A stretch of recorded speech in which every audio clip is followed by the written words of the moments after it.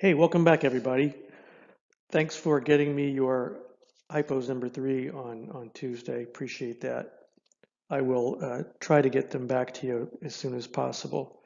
I hope everybody's doing okay with the current virus situation and staying safe. I think there may be some light at the end of the tunnel we're starting to see, so I'm hopeful. Anyway, um, today we're going to talk about fundamental corporate transactions. So far in the course, just to review, we've discussed corporate players, shareholders, directors, and officers, financial building blocks of the corporation, equity, debt, options, etc.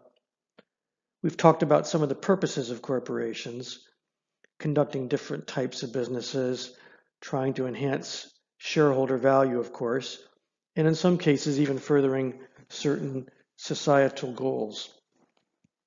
We've also looked at some of the mechanisms for decision making within the corporation, specifically shareholder meetings, and board of directors meetings. In the context of some of the cases, actually a lot of the cases, we've heard mention of several different types of transactions, usually in the context of the fact that a shareholder has filed a suit in order to protest the transaction or how the transaction was handled when it was negotiated by the directors or officers. However, we really haven't spent any time talking about how these transactions are put together, how they're structured.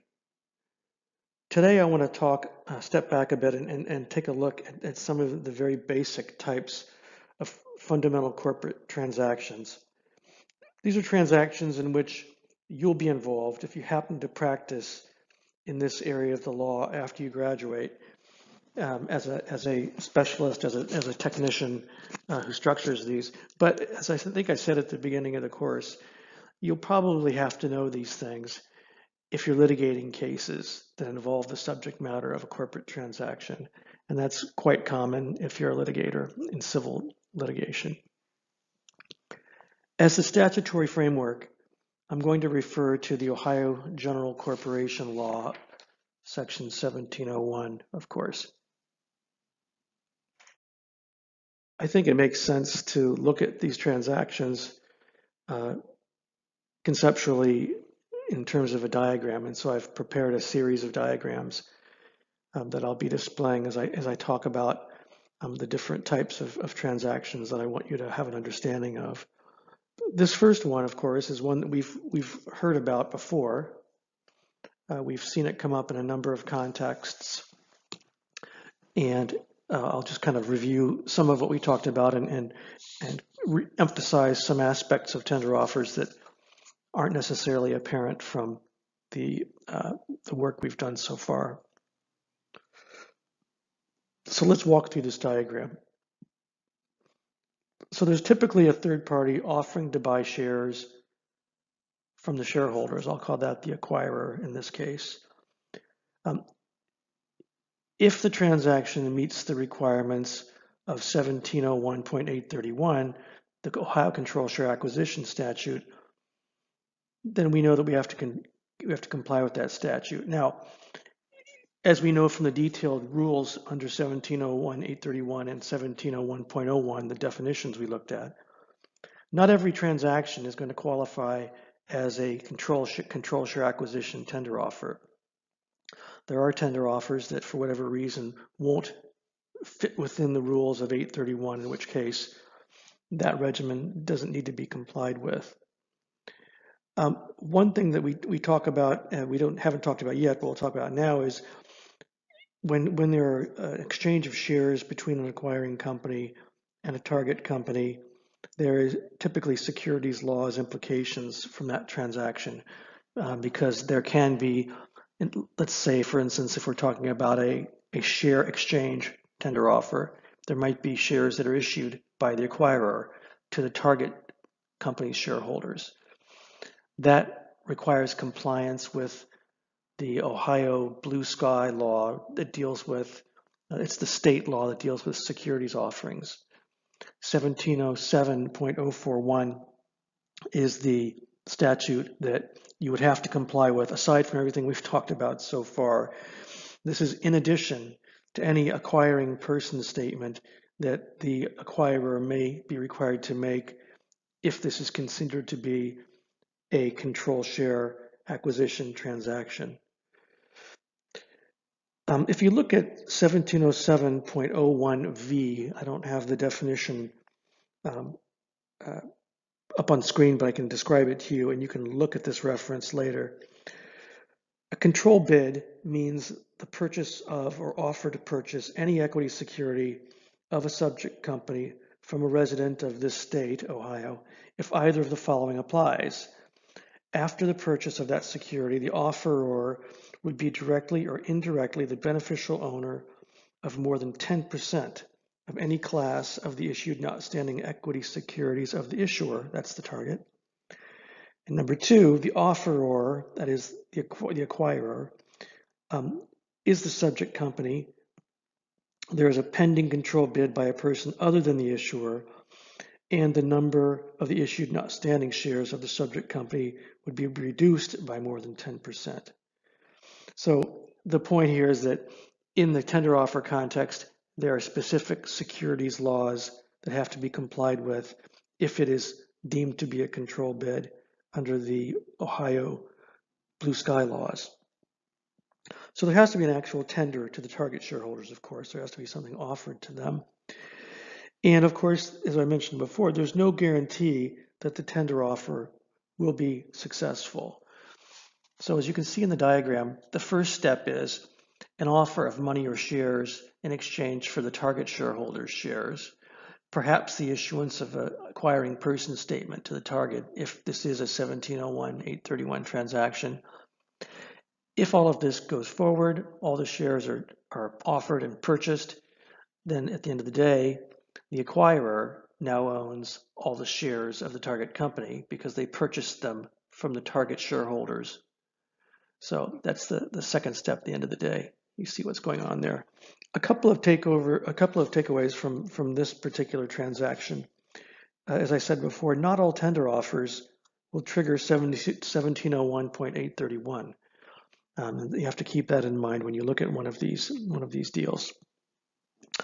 Number two, 1707.041 is a separate set of rules specifically aimed at securities regulation, aside from the corporate governance aspects of a tender offer to purchase shares of a company. And number three, in cases involving interstate offerings, it may be necessary to comply with both state and federal law. In the securities issuances under 1707, we're assuming it's an intrastate offering. So that's something to keep in mind. There are possible implications beyond just state securities laws if the offering is interstate.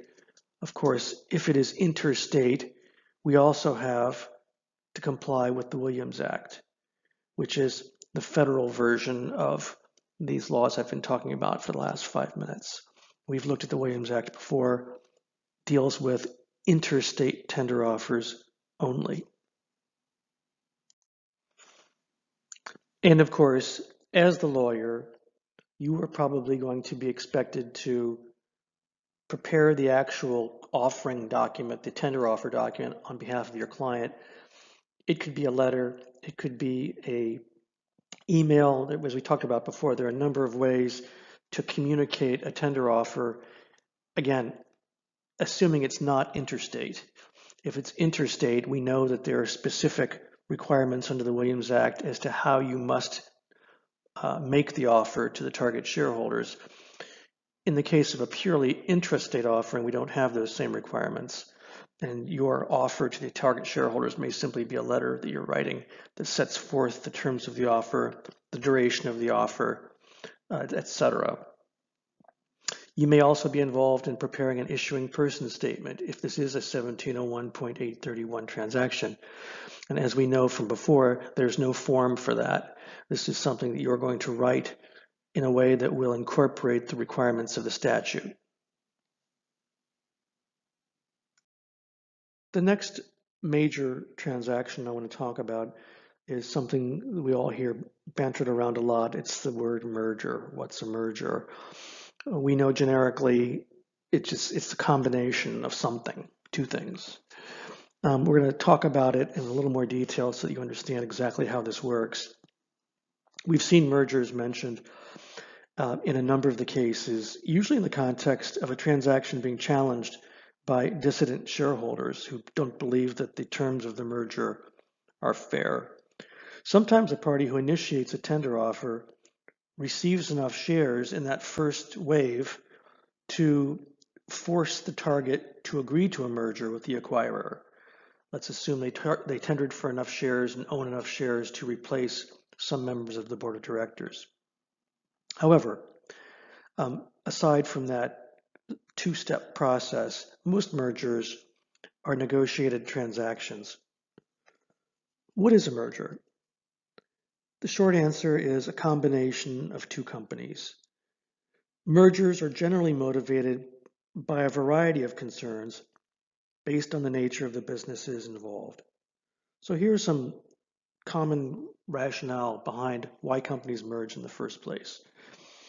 The first one I'll mention is something called a horizontal merger.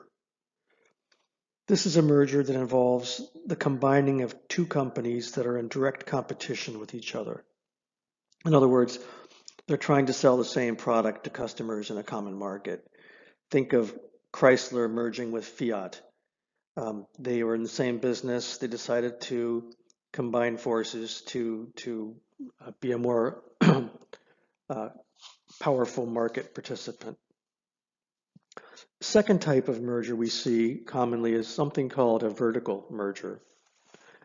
So this type of merger involves, for instance, a company and one of its suppliers merging into one company. So let's look at Louisville Slugger Company makes baseball bats. They have a mill that makes these customized wood products for them. That mill has been a outside service provider in the past. They decide to acquire through merger that company, and they've basically upstreamed part of their productive process into the Louisville Slugger Company. That might be done for a number of reasons. Cut out the overhead they've been paying to an outside company to eliminate the markup that the outside company has been charging them, for instance. A third type of merger that's fairly common is something called a market extension merger. This involves a combination of two companies that sell the same products, but in different markets. A market extension merger allows for the market that can be reached by each company to become larger. So imagine one company sells exclusively in South America, the other sells only in North America. By merging the two companies and presumably eliminating some redundancies within their operations, they now have a much larger global reach. A fourth type of merger we commonly see is something called a product extension merger. This is a merger between two companies that sell different but somewhat related products in a common market. This type of transaction allows the new, larger company to pool products and resources and sell them with greater success to the already common market that the two separate companies shared. For example, Suzuki Motorcycles merges with an automaker, resulting in the manufacture of Suzuki branded cars. And that, in fact, is what took place.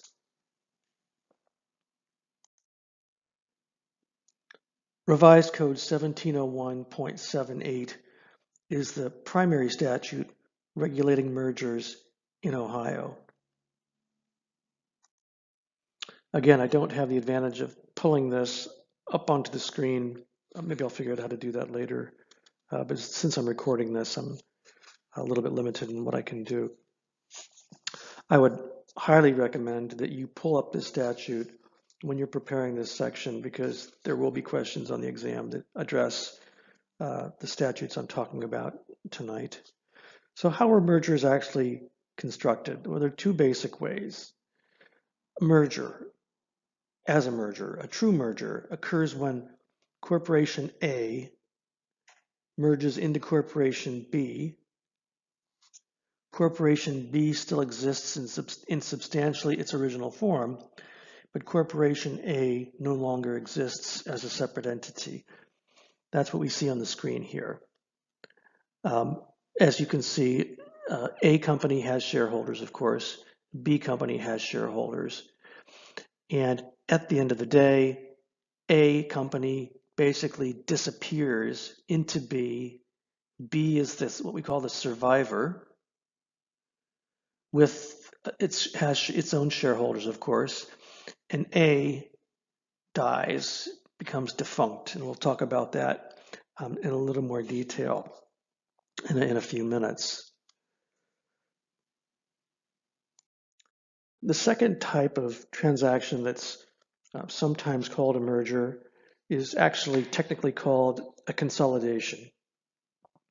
Following a consolidation, both of the original companies cease to exist, and together they form an entirely new company. So in our diagram, we have A company and B company like we had before, but instead of A disappearing into B as the survivor, they decide to together form NewCo, and the merger partners merge their companies into NewCo. So at the end of the day, the second stage of this transaction is that the shareholders of the merger partners become shareholders of NewCo. NewCo essentially now has two subsidiaries consisting of A and B. That is typically followed by what we call a short form or a subsidiary merger under 1701(80). And at the end of the day, we have a group of shareholders who own shares in NewCo. So why would someone engage in this sort of consolidation? Well, there are a number of reasons. Sometimes it's a matter of each company feeling strongly that they should not lose their original identity, or at least not disappear into the other company. And therefore, it's considered fair to both parties in terms of, I don't say saving face, but saving face, to merge into a brand new company where they kind of start from scratch and jointly set policies. It's more bilateral than a straight merger, the first one we looked at. And I think you can see from the mechanics of how this works, there's an exchange of shares into NewCo, resulting in, as I said, NewCo becoming the parent of these two new companies. As I mentioned before, mergers are generally negotiated transactions. While the parties may negotiate fairly hard, and while they may require shareholder approval, which may or may not be given, and which may in fact result in litigation, as we've seen, these are essentially agreed transactions. One of the major advantages of a merger is that it can have the effect of being a tax-free transaction to the merging partners. That is, when the merger is effected, even though shares may be exchanged for consideration in some sense, the tax laws generally do not require target shareholders to recognize any gain as a result of the transaction. Therefore, a merger is generally tax-free for federal income tax purposes. If you're going to practice in this area, you should make a note of Internal Revenue Code section 368.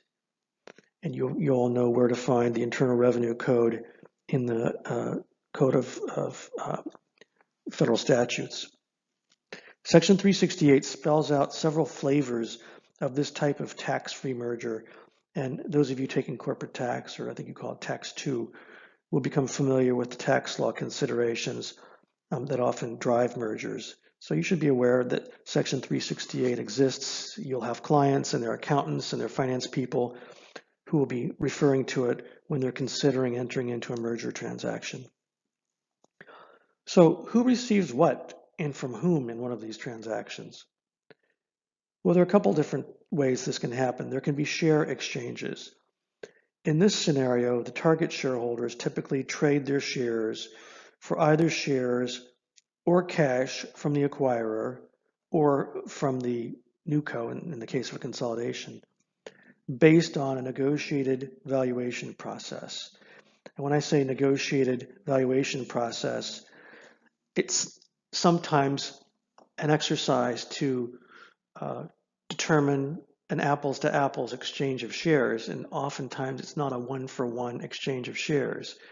If the companies are worth different amounts of money, it may be, for instance, an exchange of one of the target company shares for, say, 0.9 shares of the acquiring company. And so a lot of time is spent coming up with a fair exchange rate in the case of a merger that's involving the exchange of shares.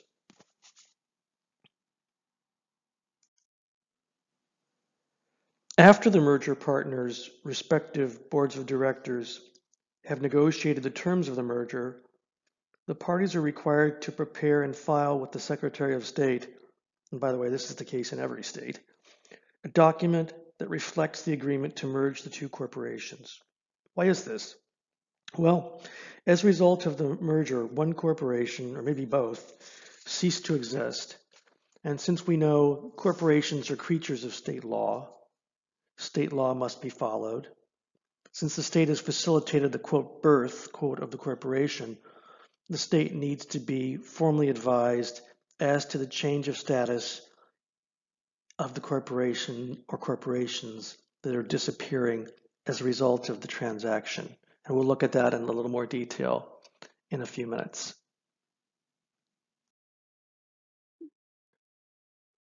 Once the constituent companies have discussed the terms of the merger transaction, have decided on the appropriate consideration, timing, etc., there is typically a merger agreement that's created by the parties.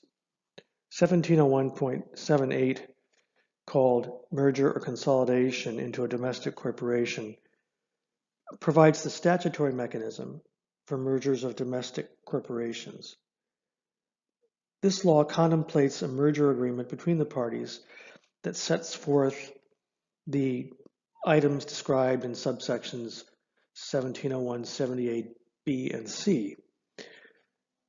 Sections 1701.78b is a listing of mandatory provisions that must be included in the merger agreement in order for it to comply with Ohio law.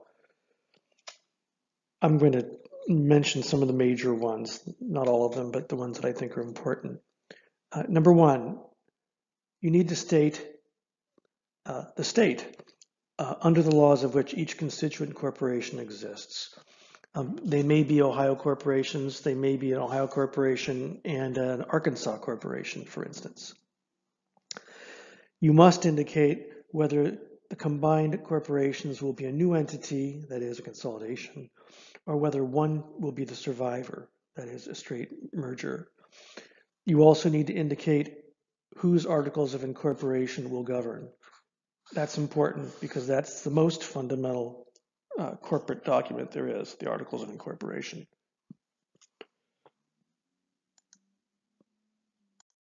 In the case of a consolidation, you must provide more detail regarding the actual content of the Articles of Incorporation for the consolidated new company. You must list the name and address of the statutory agent for the surviving company or the new company. In terms of the merger itself, you need to explain the consideration that's going to be exchanged between the companies. Is it cash? Are they shares? If they're shares, what type of shares? Are they common shares? Are they preferred shares? Is there going to be any indebtedness involved in the exchange, et cetera, et cetera? This is where you have a chance to really explain the financial transaction that's taking place. Now, 1701.78 includes a provision for items that you may list, but are not required to list in the agreement of merger.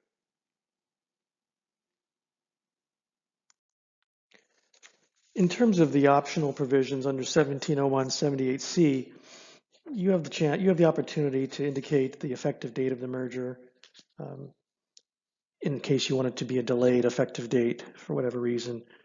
You can also include a provision that allows the directors to abandon the deal if something goes wrong. You also have the option to list out the fair market value of the assets that'll be owned by the surviving corporation, so that you have a record of what was given up in exchange for what. You also have the option to list whose regulations are going to govern post-closing. Remember, the articles, whose articles must be stated, whose regulations or what regulations are going to apply may be stated in the merger agreement. And in the case of a consolidation, you have the option to indicate the initial directors of the new corporation that you're forming as a result of the consolidation. You also have the option to indicate the stated capital of each class of shares that are going to be outstanding upon consummation of the merger. All of this, as you might expect, requires the approval of the directors and the shareholders due to the fundamental nature of these types of transactions and essentially existential concerns. Mergers must be approved by the directors of each of the merging corporations. Directors must approve merger transactions. Within 20 days of the director's approval of the merger, the shareholders of the corporation must be notified of the approval of the transaction by the directors. I'm referring here to 1701.78D. Once the shareholders have been notified of the approval of the transaction by the directors, the merger must be approved by 2/3 of the shareholders of the non-surviving corporation at a meeting that's held for that purpose. Now, this is an example of what we would call a supermajority vote requirement, a high vote requirement due to the important nature of a decision to merge a corporation out of existence. 2/3 shareholders of the shareholders have to approve it of the non-surviving corporation. Now, the articles may provide for a lesser margin for approval, but it can't set forth less than a majority. So in other words, you could draft into your articles that only a majority is required in order to approve this type of transaction, but in the absence of that, the 2/3 requirement contained in the statute applies. Now, significantly, the merger is sometimes required to be approved by the shareholders of the surviving corporation as well in specific instances. So, for instance, the articles or regulations of the surviving corporation may say something like, the corporation's shareholders always have the right to approve a merger transaction. Another instance where the surviving corporation shareholders may be required to vote is if the merger agreement somehow modifies substantially the articles or regulations of the surviving corporation, assuming those are going to be the articles and regulations that are going to be survive the transaction, or if changes to the articles or regulations are made that would require shareholder vote, even in the absence of a merger. So, for instance, and if you read the statute, you'll see all the language I'm paraphrasing to a certain extent. Let's say the merger agreement provides for the issuance of a new class of preferred shares to provide for the issuance of these new shares as part of the merger. Well, as we know, creating a new class of shares is essentially a modification of the Articles of Incorporation, which would require shareholder approval. Another instance where the surviving corporation shareholders may be required to vote is if as part of the transaction, the surviving corporation is issuing at least 16.6% of its shares to the other corporation's shareholders, in the case of an exchange, for instance. It's described as 1/6 of the voting power. And finally, the surviving corporation shareholders may be required to vote if the agreement of merger makes a change in the directors of the surviving corporation that would otherwise require action by the shareholders. So let's say the merger agreement provides for an entirely new board of directors for the surviving corporation. Well, because shareholders of the surviving corporation are typically allowed to vote on those types of issues, they would be required to vote to approve the transaction containing that provision. In terms of procedure, in terms of how this gets teed up in the real world, the directors would convene a meeting of their number, given the amount of notice required by the corporation's code of regulations or the applicable provisions of 1701, the way we have looked at that before, notifying directors of a meeting. At the convened directors meeting, the directors would pass resolutions authorizing the corporation's officers to consummate the transaction and to seek whatever shareholder approval might be required.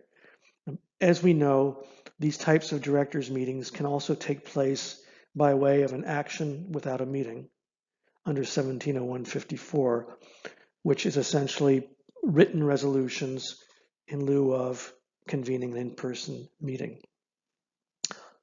Assuming the officers have negotiated the terms of the merger and assuming shareholder approval is required, the officers would then convene a meeting of shareholders, again, after giving the appropriate advance notice per the regulations or statute for the purpose of voting on the merger.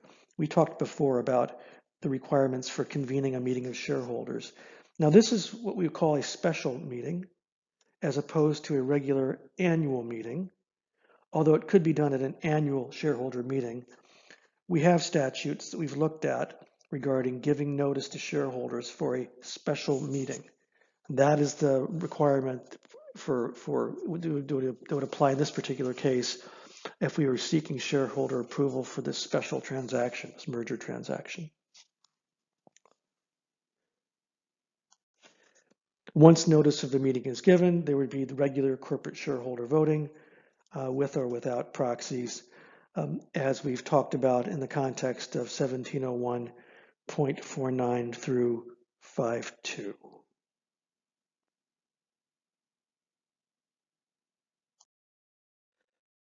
Let's talk a little bit about the effect of a merger. 1701.82 is the statute we have for guidance on this.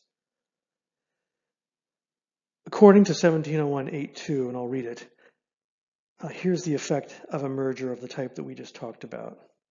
The separate existence of each constituent entity other than the surviving entity in a merger shall cease, except that wherever a conveyance, assignment, transfer, deed, or other instrument or act is necessary to vest property or rights in the surviving or new entity, the officers, general partners, or other authorized representatives of the respective constituent entities shall execute, acknowledge, and deliver those instruments to do those acts. For these purposes, the existence of the constituent entities and the authority of their respective officers continues despite the merger. So basically, the separate existence of the non-surviving corporation goes away. Their officers are authorized, however, for the limited purposes of carrying through the merger to transfer property, sign certain documents. Number two, the surviving or new entity, in the case of a consolidation, possesses all assets and property of every description and every interest in the assets and property, wherever located, of the constituent entity. In other words, the surviving company now owns everything that the disappearing company had before. And finally, and this is probably the most significant in some cases, the surviving entity is liable for all of the obligations of each company, including liability to dissenting shareholders, which we'll talk about in a few minutes. This last factor, the inheritance of liabilities from the disappearing corporation, is a major reason for determining to not do a merger in many cases, simply to not by law inherit the liabilities of the disappearing corporation. Now, as I said before, mergers are negotiated transactions. There are certainly instances where the negotiation requires that the surviving corporation agree to assume the obligations and liabilities of the disappearing corporation. But the preference for most buyers, and let's think of the surviving corporation kind of like a buyer, is to not inherit the liabilities of the company they're buying. We'll talk about that again in a few minutes. We have pretty good Ohio law on this last principle. It is coming from Accordia of Ohio versus Fischel. That's 133 Ohio State 3rd 356. The Ohio Supreme Court in Accordia of Ohio said, and this is a 2012 case, by the way, quote, we reassert that in accordance with Revised Code 1701.82A3, all assets and property, including employment agreements and contracts, and every interest in the assets and property of each constituent entity transfer through operation of law to the resulting company post-merger. The last point I want to mention in terms of the effect of a merger is in subsection 5 of that statute that basically states that all rights of creditors of each constituent entity are preserved unimpaired, and all liens upon the property of any constituent entity are preserved unimpaired. So essentially, this is to protect creditors who would otherwise be out of luck if a disappearing corporation owed them money. It makes it clear that the creditor can chase the resulting or surviving entity for payment. And the last point I want to make here is that corporations, when we look at the form, or if you look at the form itself later, you'll see that corporations can merge with other types of legal entities. So for instance, there can be a merger between a corporation and a limited liability company, between a corporation and a general partnership, between a corporation and a limited partnership. That's something to keep in mind as your clients are discussing different types of merger transactions. Okay, so let's say we negotiated the merger, we signed a contract that complied with the contents of the merger agreement provisions we talked about. It was approved by the requisite vote of directors. It was approved by the requisite vote of shareholders of the surviving and perhaps also the disappearing corporation. Now, how do we indicate to the state that we have actually effected this fundamental transaction that may cause one of the state's entities to not exist any longer? We have to file something called a certificate of merger. This is spelled out in section 1701.81 of the revised code, and this is Ohio Secretary of State Form 154-MER. This is where we formally tell the state about the fact that the entities have merged. So for instance, by the way, I'm not going to display the form because I have limitations in terms of what I can put on the PowerPoint. This form should be on the website, but it certainly is available through the Ohio Secretary of State website, which you should be familiar with. So the certificate of merger indicates the names of the merging partners and the entity type of the surviving entity. We need to provide details regarding where the merging partners are incorporated and where their articles are on file. We also have to indicate the effective date of the transaction. Again, this is separate from the merger agreement. This is the certificate of merger that goes to the state. And just an aside, the merger agreement itself does not get filed with the state, only the certificate of merger. Now, we do have to say in the certificate of merger where someone can find the merger agreement if they want to look at it. And typically it says that the merger agreement is on file with such and such an address that you list in the certificate of merger. This is so that if you're a shareholder who's not actively involved in the corporation and you hear there was a merger, and maybe you missed the shareholder vote, you can find the merger agreement if you contact the person who's listed in the certificate of merger. The certificate of merger also states that the parties who are signing this document have obtained the appropriate corporate approvals like we just talked about. Again, the state is not going to see copies of the director's resolutions. The state is not going to see minutes of a shareholder meeting regarding the possible approval of the transaction. So they need for you to represent in that certificate that you have, in fact, obtained the appropriate approvals that were required by statute. If the entity, if the corporation has a disappearing entity, and it will in every case, either one corporation or two corporations disappearing, then there are certain additional requirements that have to be met. And the reason is, if a corporation is disappearing, it's as if it is going out of business and dissolving.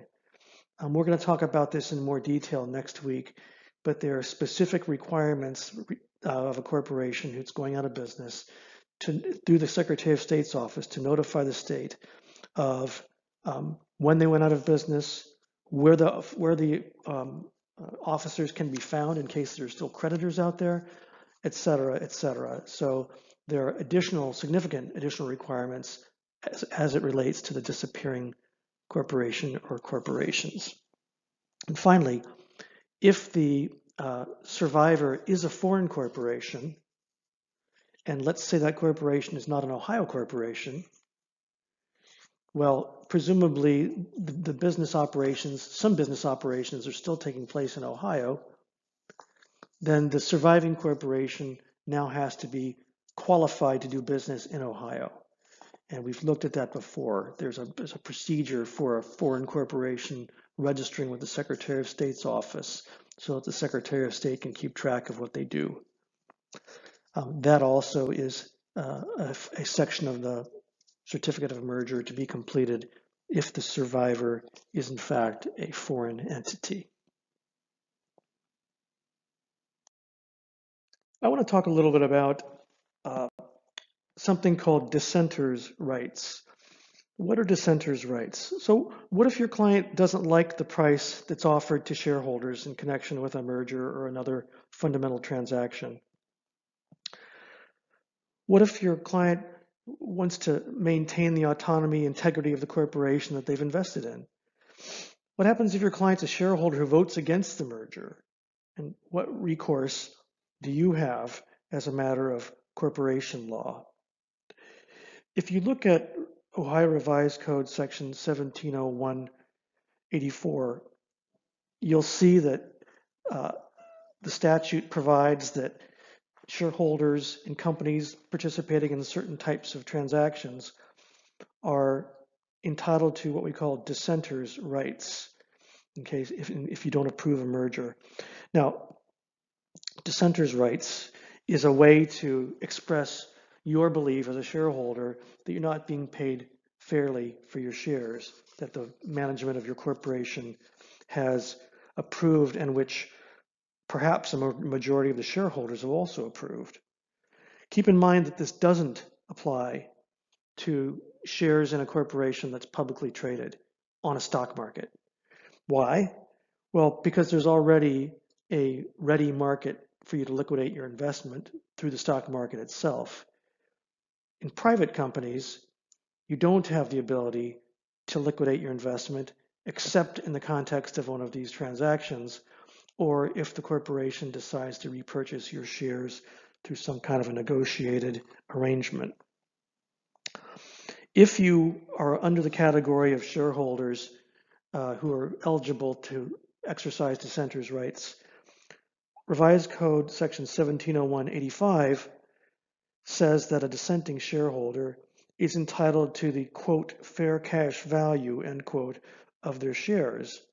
And those who dissent ostensibly believe that the proposed transaction does not offer them the, quote, fair cash value, end quote.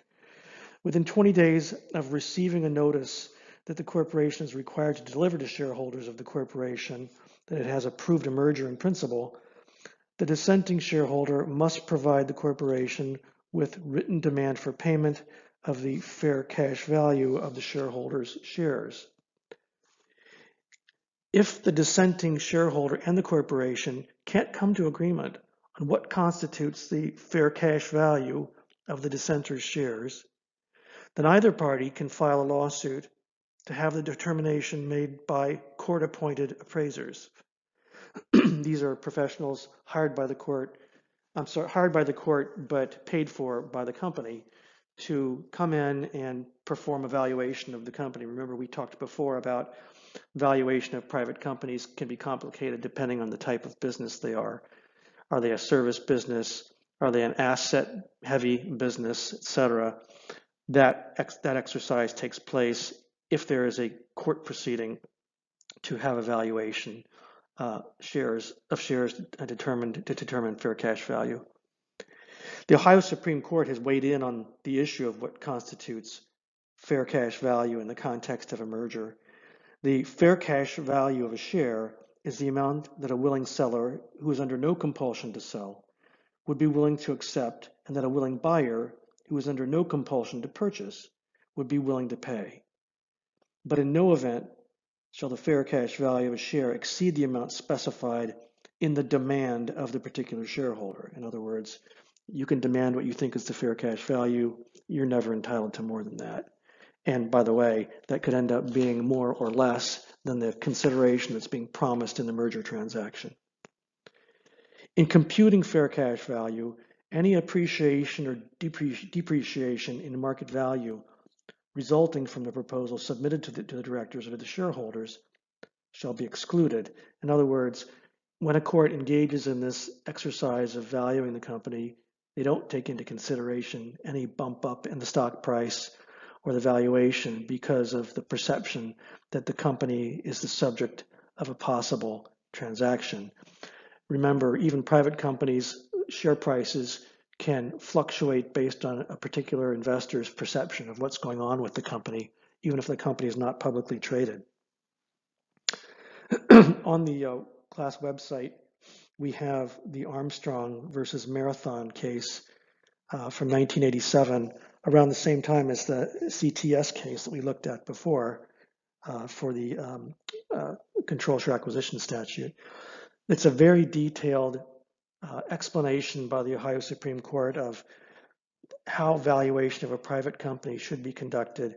I'm not going to go through that case on this presentation, but I recommend that you take a look at it sometime before the final. As you know, a subsidiary is a company that is owned by another company. This occurs for a number of reasons. Typically, to separate the liabilities of a particular business line from the remainder of the business. It can also result if an acquirer purchases all of the shares of another company, but does not consolidate that company with the acquirer. And we've dealt with a number of wholly owned subsidiaries in this class before now. For other reasons, a parent corporation will sometimes want to merge the subsidiary into the parent corporation, perhaps to simplify operations, reduce accounting and administrative costs, and perhaps for tax reasons. In that case, we have what is referred to as a parent-subsidiary merger, also sometimes called a short-form merger. And we see that is also addressed in section 1701(80) of the code.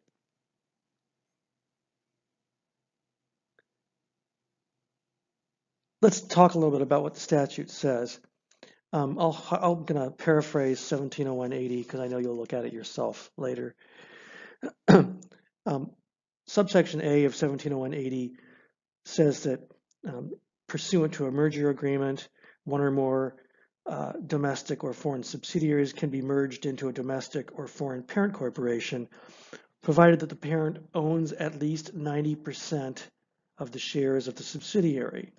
At least 90% of the shares of the subsidiary.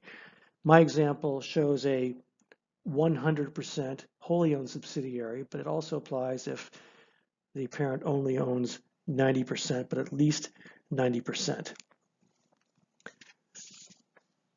The statute also goes on to say that the agreement of merger has to set forth the designation and number of the outstanding shares of the subsidiary and the number of shares owned by the parent corporation. It also provides that the merger agreement can set forth any of the provisions that we looked at before in 1701, 78, B, or C. And if the surviving corporation is a domestic corporation, those apply. If the surviving corporation is a foreign corporation, we look to 1701.79 for certain specific provisions that have to be included there. In order to effect a short form merger or a sub-parent merger, there has to be an agreement that's approved by the directors of each corporation, just like in the case of a regular merger.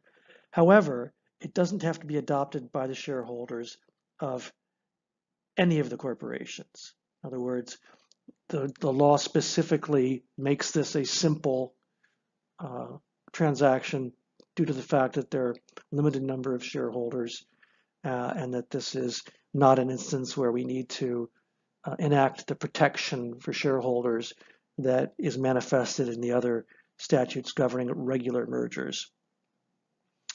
And then the approval of the agreement of merger by the directors constitutes adoption of that agreement by the corporation. So that is a short form merger, only requires director vote. Subsidiary has to be at least 90% owned by the parent, has to be a merger agreement, but I think I have one of these on the website. It is a very simplistic merger agreement because of the nature of the participants in that transaction.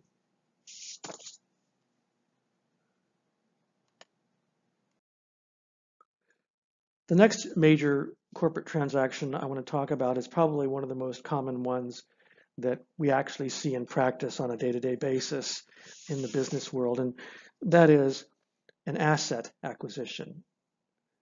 So we talk about mergers and acquisitions. This is the acquisition time. What do we mean when we say an acquisition? An acquisition means the purchase by one business entity or individual of the assets of another business entity. So how is this different from a merger? Well, remember when corporations merge, their operations, ownership, and liabilities also merge. There are also certain accounting effects triggered when companies merge. On the other hand, a purchase of all of the assets of another company is typically structured so that the acquiring entity, the buyer, assumes few, if any, of the acquired company's liabilities. The buyer can theoretically cherry pick the assets to get only the ones that it wants. This is, in all cases, a negotiated transaction between the boards of the directors of the buying and selling corporations. So, who receives what from whom? In an asset acquisition, the selling entity is typically selling all or substantially all of its assets. This can mean its plant and equipment, intellectual property, the name of the business, raw materials, employment relationships, contract rights, litigation rights, accounts receivable, anything that a business consists of. The buyer pays the purchase price to the selling corporation, not its shareholders. At the end of the day, the selling entity may be little more than a shell of a corporation, which now holds cash or other consideration received from the buyer in exchange for the assets. And you can see in our diagram, we have the fundamental transaction described as an exchange of assets for cash. Let's talk a little bit about the approvals that are required for this type of a transaction. If we look at 1701.76, that section is called Sale or Disposition of Assets of Corporation. These transactions must be approved by the directors of the selling corporation, of course, because they're selling the corporation's assets, which theoretically belong to the shareholders. and it has to be approved by the shareholders of the selling corporation by 2/3 of the shares that are outstanding, or such greater or lesser percentage as is provided in the Articles of Incorporation, but not less than a majority. Again, we have a high vote requirement, a supermajority requirement by default, unless the corporation has purposely provided for a lower vote requirement, but not less than a majority. Corporate approvals are procedurally similar to those we discussed in the context of a merger. A formal board of directors meeting is convened and the issue is voted upon. A separate shareholders meeting is convened and the issue is voted upon by the shareholders. If both groups vote in favor of the sale, then the transaction proceeds toward closing. Shareholders who dissent to the deal are entitled to the dissenters' rights remedy discussed in connection with mergers. If you look back at 1701.84, you'll see that transactions under 1701.76 are included in the category of shareholders who are entitled to dissenters' rights under the statute. And of course, as we know, the statute that describes exactly what they get is 1701.85. So shareholders who dissent from this deal are entitled to certain rights. Well, if they are successful in suing for the fair value of their shares, their proportion of the assets attributable to their shares, the shareholder is entitled to the cash purchase of its shares. Shareholders who vote in favor of the deal are not guaranteed any cash, since the corporation gets the cash. So if the corporation has made some kind of an agreement with shareholders to distribute out the cash, that is one thing. But otherwise, the company could theoretically receive the cash for the sale and just sit on it or invest it in other businesses. And by the way, in some states, while allowing shareholders to vote on the sale of assets, don't grant dissenters' rights to those who object to it.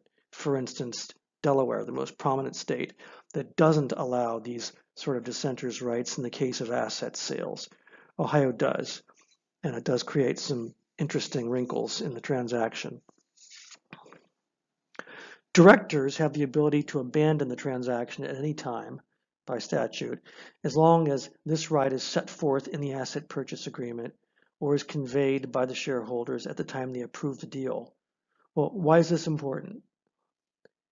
If enough dissenting shareholders demand, quote, fair value, quote, which may require the company to pay out cash to the dissenters, or no matter how the deal turns out, expensive litigation, and the company can simply pull the plug on the deal if it has a problem with excessive assertion of dissenters' rights.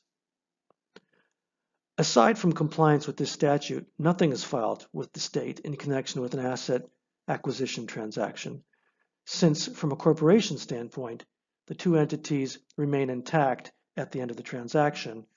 Buyer company in my diagram having cash, buying company having the assets, selling company is now a shell company that holds cash, but they still both exist as corporations. Therefore, the state really doesn't need to be notified of anything with respect to the transaction itself. I want to talk a little bit about the components of an asset purchase transaction. These transactions typically start with something called a letter of intent. So I apologize for my babbling around. I lost pages on this one, sorry. So I want to talk about the components of an asset purchase transaction. The transaction usually starts with something called a letter of intent. A letter of intent is what, like the name sounds, a letter written explaining in very general terms the purchase transaction that they want to work on.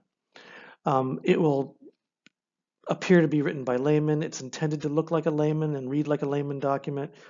This is something that your clients will typically have put together, maybe even without your input, because again, at this stage, It's intended to be an agreement in principle between the parties to proceed in the direction of a transaction.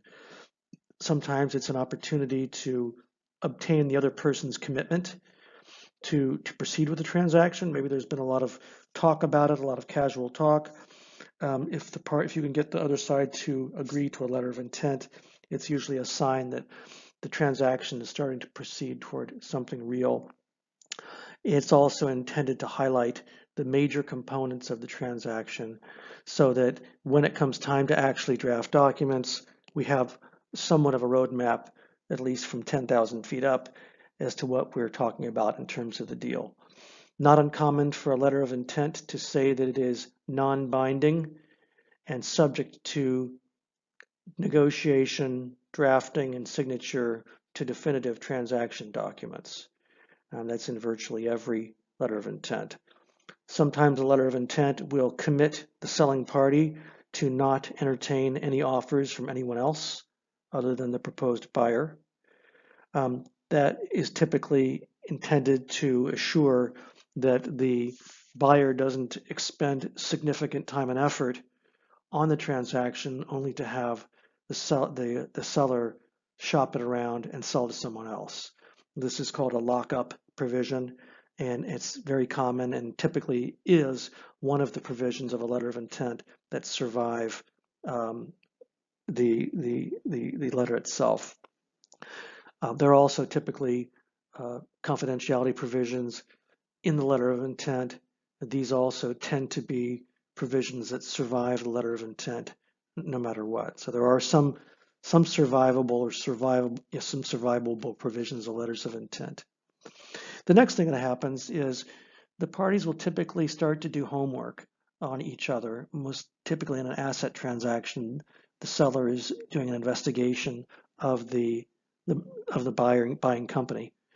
And you'll be involved in this if you practice in this area.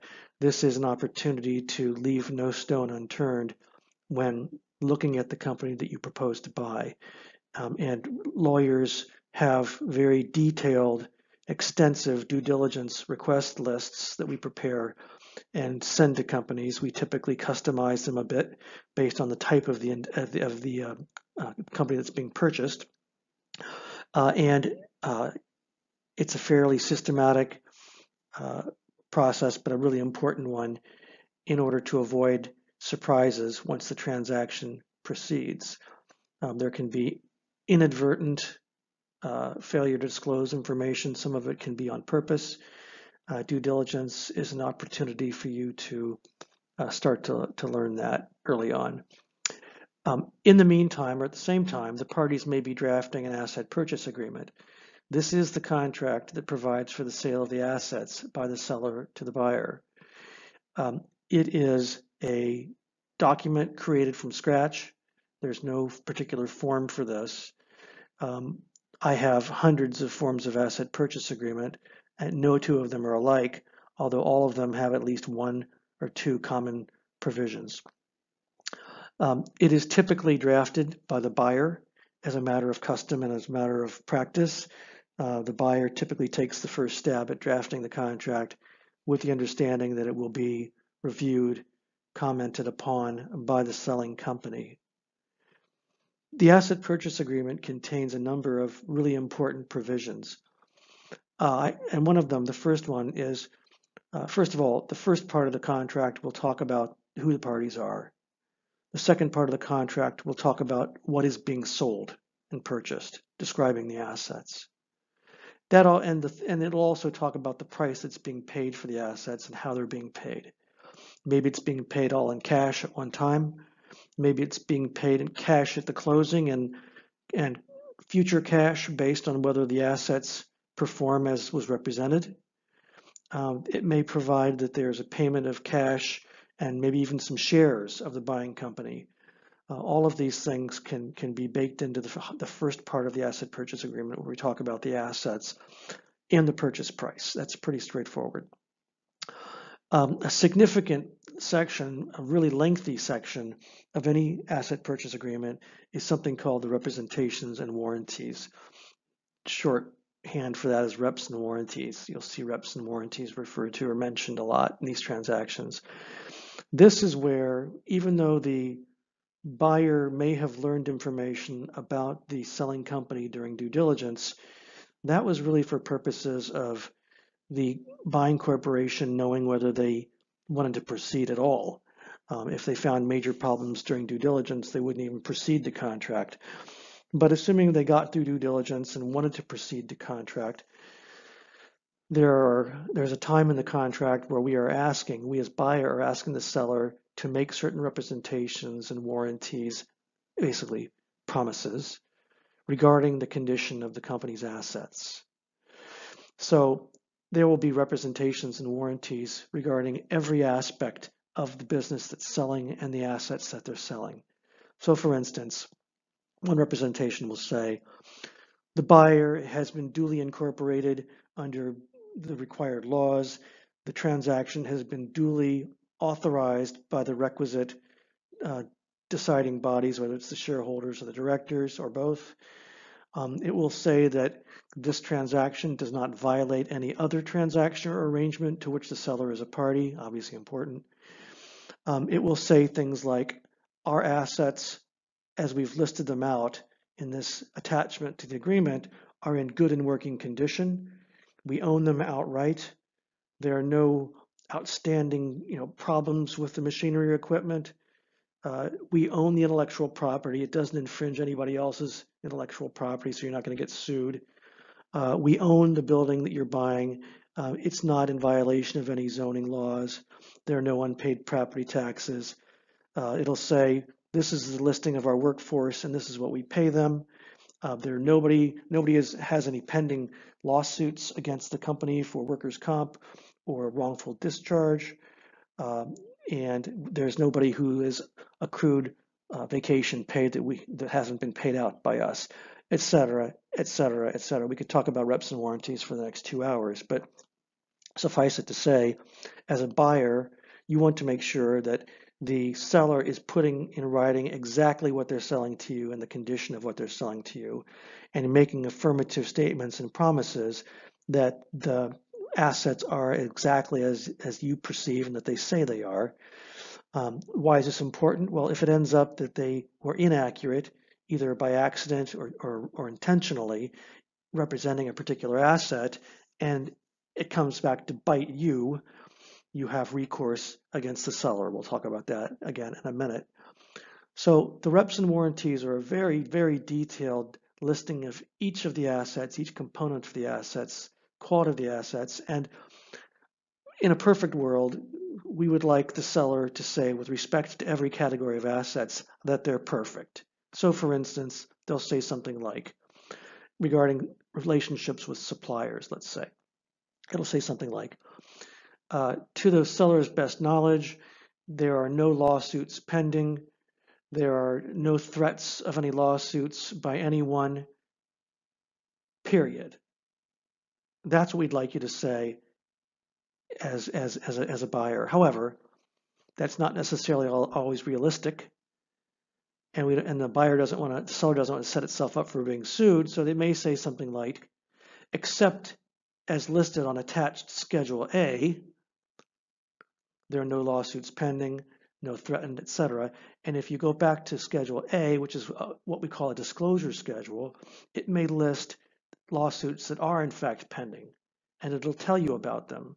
So you as a buyer have received a representation with an exception to that representation. All of those exceptions are listed on what we call the disclosure schedules. So the representations and warranties and the disclosure schedules work together to give the buyer a full picture of the assets.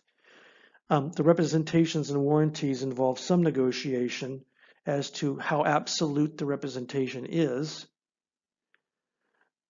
And then the disclosure schedules contain actual exceptions from those reps and warranties. With those two things in mind, the actual reps and warranties and the disclosure schedules, you as a buyer have a complete picture of what you're buying. Now, if you don't like what you see on one of the schedules, you don't have to do the deal. But it's typical for the seller to prepare the disclosure schedules, since they are typically the ones with the best firsthand knowledge of their own company. So at the end of the day, there will be a set of disclosure schedules attached to the asset purchase agreement. And you as a lawyer will be asked at times to participate in preparing those disclosure schedules, or at least coaching your client as to what should be listed on the disclosure schedules. And that's super important. So we have the first part of the agreement describing the parties, describing the assets that are the subject of the transaction, describing the money that's being paid.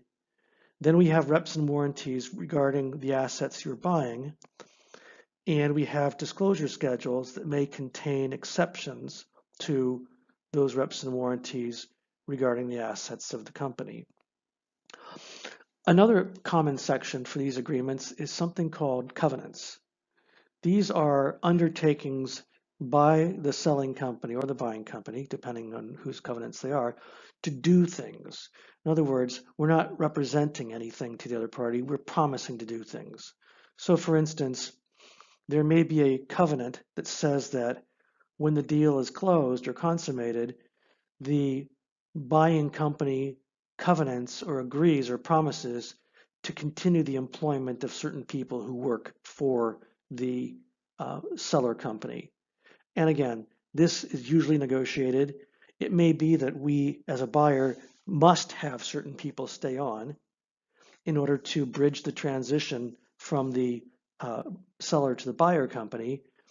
We may need to bridge that transition with customers. We may need to have the seller's staff educate the buyer's staff about how the company works on certain levels. And so there might be a negotiation resulting in a covenant that the selling company will, certain people might be employed. There also is usually a covenant that and again, a promise that the selling company will continue to operate in the ordinary course of business through the closing. In other words, we don't want the selling company to go out and make a major sale of a major component of the business, because that would impact what we thought we were buying. So there's usually an ordinary course of business covenant as well. And the covenants can go on and on and on. They all tend to be negotiated, and they all tend to be deal specific. Although in the models you'll see on the website, you can get a flavor for the types of things that were at least requested as covenants in that transaction. Next, I want to talk about some of these things called ancillary agreements. These are agreements that are not the asset purchase agreement, but are part of the transaction of which the asset purchase agreement is the primary document. So for instance, in that covenant I just talked about, where the buyer is making a covenant to employ certain folks who work for the selling company, they may be agreeing to hire those folks pursuant to an employment agreement. And that employment agreement would be attached as an exhibit to the asset purchase agreement. So that is that's an example of an ancillary agreement. It's not the main agreement, but it's included in the transaction. Another covenant might be that upon closing, the buying company agrees to lease from the selling company the facility where they're located. Maybe that they own it. They're not selling it to the buyer, but they'll lease it to them. So that might be an ancillary agreement to the main agreement, that is a lease between the buying company and the selling company, who's now the landlord. Another example of an ancillary agreement we typically see is an agreement between principals of the selling company and the buying company that the principals of the selling company will not compete against the buyer. Buyers typically don't want to pay money for a company only to have its principals set up shop next door the next day and compete against them. Non-competition agreements are extremely common in these types of situations. Again, this would be considered an ancillary agreement that would be an exhibit to the asset purchase agreement itself. Typically, a company that sells its business, sells its assets, is party to lots of contracts. Those contract rights are among the assets that are being purchased. You may be buying the company because they have a particular contract that you want. That could be the main reason. Typically, there's a process for transferring a contract to which you're a party from you to a third party. That's called assignment of the contract.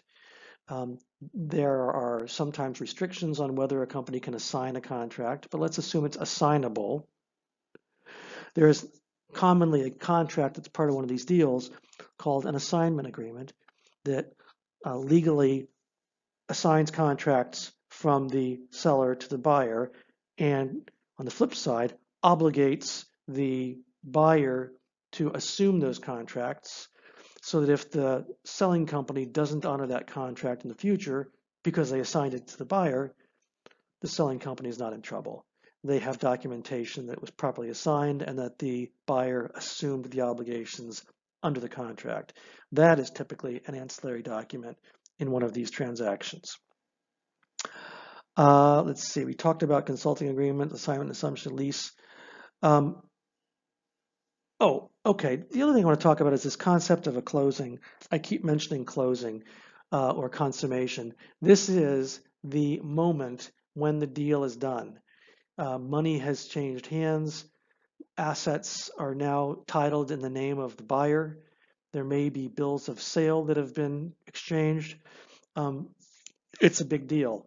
And in the old days, we used to do this literally around a table where we'd have all these documents we're talking about laid out for the parties to sign. And there would be a phone call to the bank and a wire transfer would be initiated. And when that was done, we were closed. So that's what we're talking about. We're talking about closing. We're talking about the consummation of the transaction. The transfer of money is the most important part of that. And signing of some documents, usually at your office or at their office, but oftentimes you are asked to be the person who organizes that. So that's what we're talking about when we talk about closing. Another aspect that's in these contracts, these asset purchase agreements, is something called an indemnification clause. We're going to talk about indemnification, I believe, next week. Basically, it's the concept that you are going to back up what you say. So in the case of a seller, they are making representations to us, the buyer, about the business. They are representing all of these qualities of the assets. And if it ends up they're wrong, for whatever reason, and we get sued or suffer some other adverse consequence, we want to be held harmless. We want to be indemnified by the seller. That's what indemnification is about. It's about standing behind what it is that you are supposed to do and what you're supposed to convey.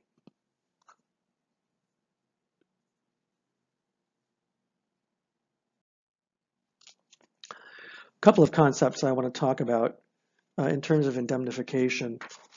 It's typical for parties to negotiate some numerical thresholds for indemnification.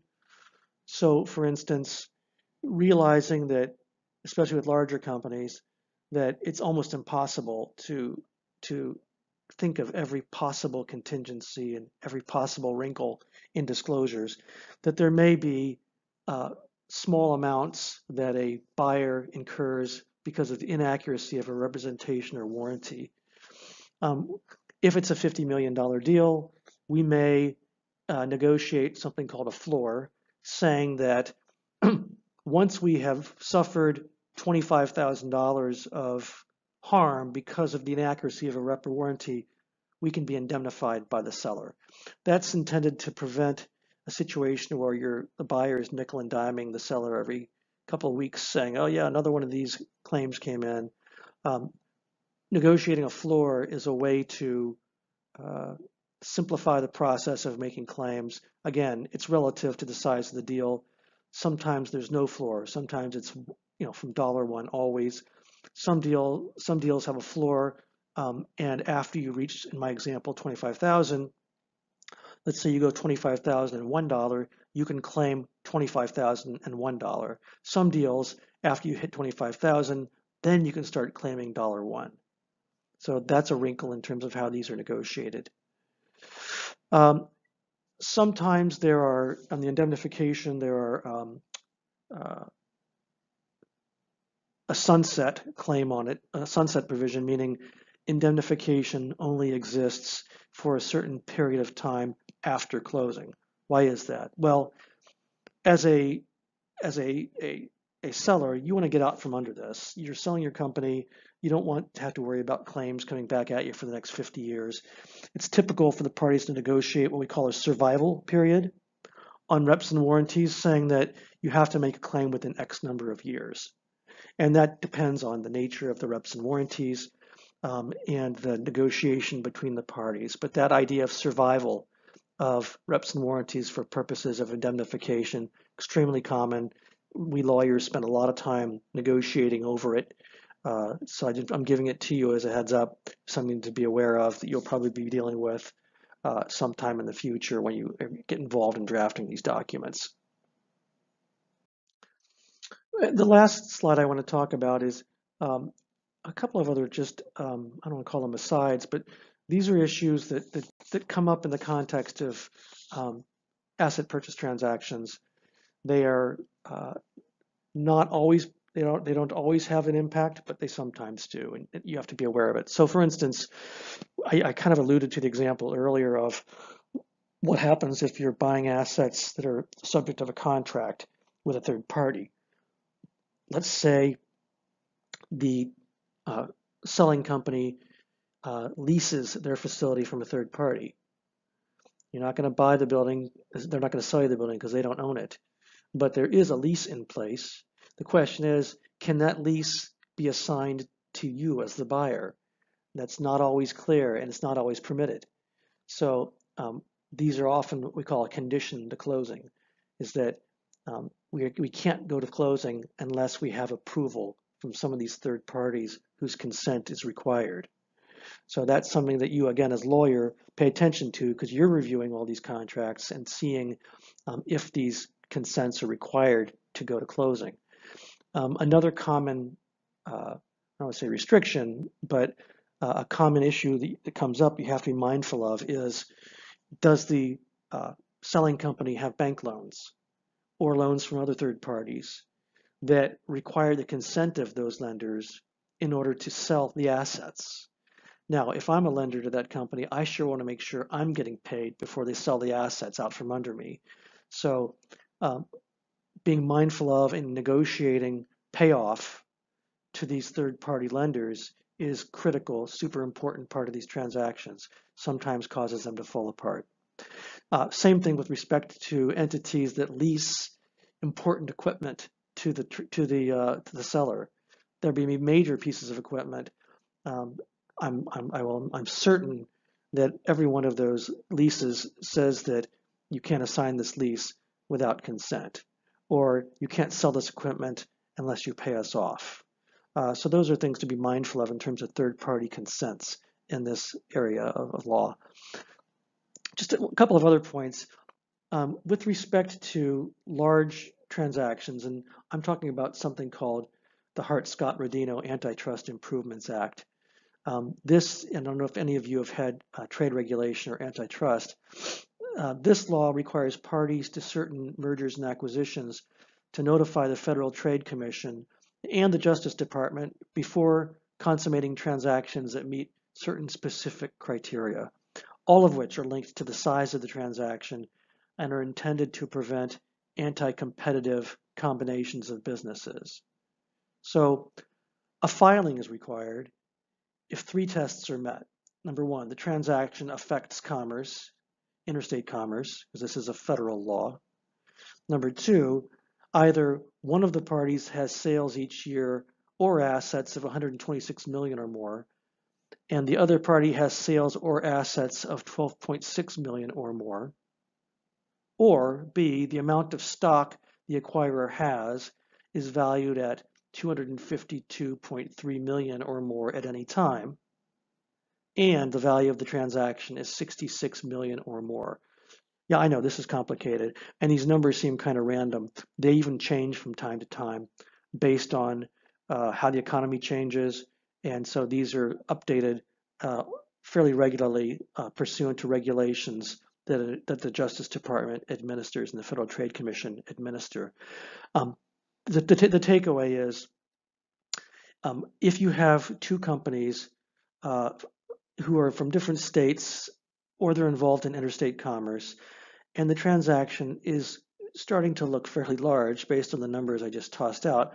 So let's say a $66 million transaction, you need to be thinking about the Hart-Scott-Rodino law and whether you need to comply with it. What happens is that if this is triggered, you have to make a filing with the FTC. You have to pay a hefty filing fee. It's tens of thousands of dollars. And you have to wait for them to either bless the transaction or object to it. If they bless the transaction, you can proceed, but you don't get your money back from them. If they object, you've read about this in the paper where a certain transaction was approved subject to one of the partners selling off some of the assets before the transaction takes place, selling off the assets to a third party. So be aware of Hart-Scott-Rodino for large transactions. Another law I want to talk about is the plant closing law. It's the WARN Act, W-A-R-N, that's the acronym, Worker Adjustment and Retraining Notification Act.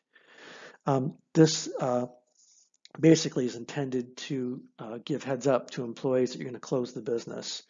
The Department of Labor sees over this particular law. It impacts businesses with more than 100 full-time employees. So again, if you've got a transaction involving workforces that are fairly sizable, you need to be mindful of the WARN Act, and you have to see whether you're complying with it or not. If you have to comply with it, you have to provide at least 60 days advance notice of plant closing to the workforce. Now, if workers will continue after the closing, in other words, the buying company is going to continue the employment of these folks, which often happens. The statute's not triggered. So again, be mindful that for certain large transactions, you may have to comply with the WARN Act as well. All right.